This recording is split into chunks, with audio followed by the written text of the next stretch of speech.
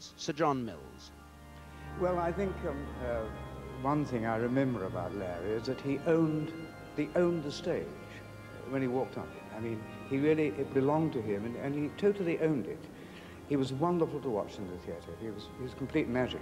But the thing I remember about Larry, and of course he was probably my oldest friend, is that he was such enormous fun to be with. I mean, he loved being funny, and I'm sure he'd want to be remembered as a very funny man.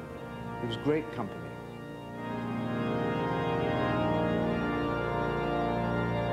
The organ swells to Nimrod from the Enigma Variations by Sir Edward Elgar.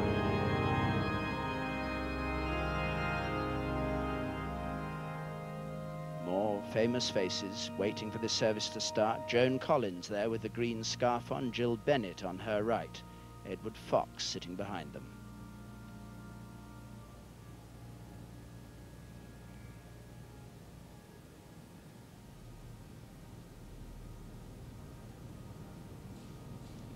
Sir John Gielgud, who will be reading during this service, a great friend and a great friendly rival of Laurence Olivier right through their careers, sitting alone just this side of the high altar in the sacrarium. And in this service, there's going to be a very special procession of the objects that symbolize the life and work of Laurence Olivier. Carried to the high altar first by Douglas Fairbanks, Olivier's Order of Merit, his most treasured honor perhaps, the gift of the Queen. And then behind him, this special Oscar given for a lifetime's achievement in the film industry, which will be carried by Michael Caine. Paul Schofield with the silver model of the National Theatre, of which Olivier was director. And before that, of course, he was at the Festival Theatre at Chichester, and this silver model will be carried by Maggie Smith, one of his great friends. And then symbols of his career, this fascinating film script of Hamlet when he directed himself in the film. Peter O'Toole will be carrying that. Then there's the wreath that was worn by Olivier as Coriolanus. It's going to be carried by Ian McKellen. And the two crowns, the left King Lear's crown from the television series, carried by Dorothy Tutin, and Richard III's crown, carried by Derek Jacobi. And finally, at the rear of the procession, carried by Frank Finlay, this sword, which was first worn by Edmund Kean at the start of the 19th century to play Richard III. It was then presented to Henry Irving. It was finally given through the Terry family to Sir John Gielgud, and he gave it to Laurence Olivier to mark his performance as Richard III in 1944.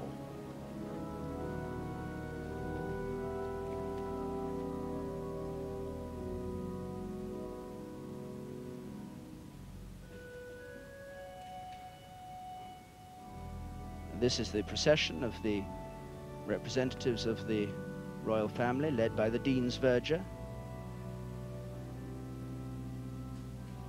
Andrew Palmer representing the Duke and Duchess of Kent, representative Princess Margaret.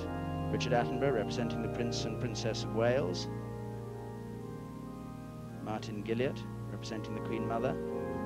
And His Royal Highness Prince Edward, who's himself in the theatre, of course, who is the senior member of the royal family who's come here, and behind him Lord Zuckerman representing the Queen and the Duke of Edinburgh.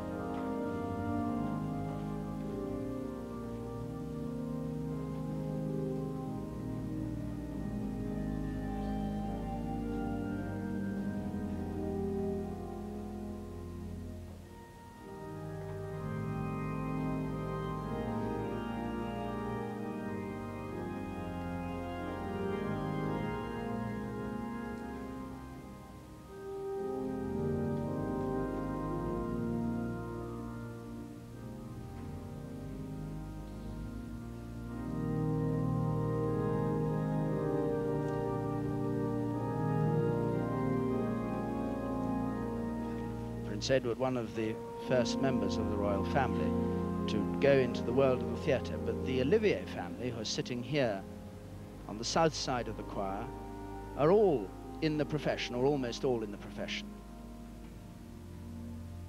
Joan Plowright, Lady Olivier, Olivier's third wife there, sitting in the centre. Famous actress in her own right. And next to her, her two daughters, Julie, Olivier.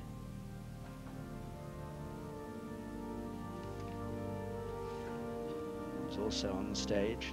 And her son, Richard Olivier, is here. And then Olivier's grandson as well, Tristan Olivier, and other members of the family. And on the far right, in the spectacles, Laurence Olivier's first wife, Jill Esmond.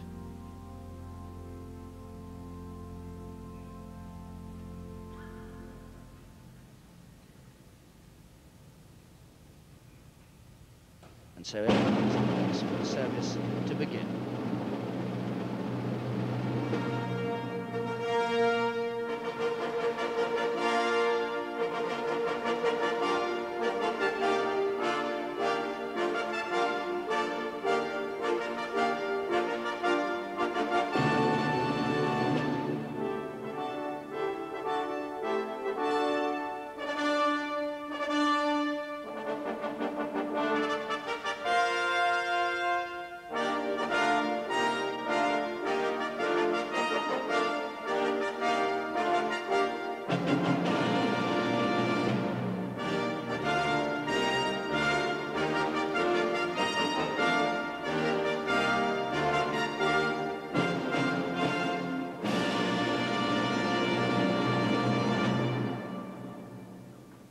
The fanfare from the Music to Hamlet by Sir William Walton.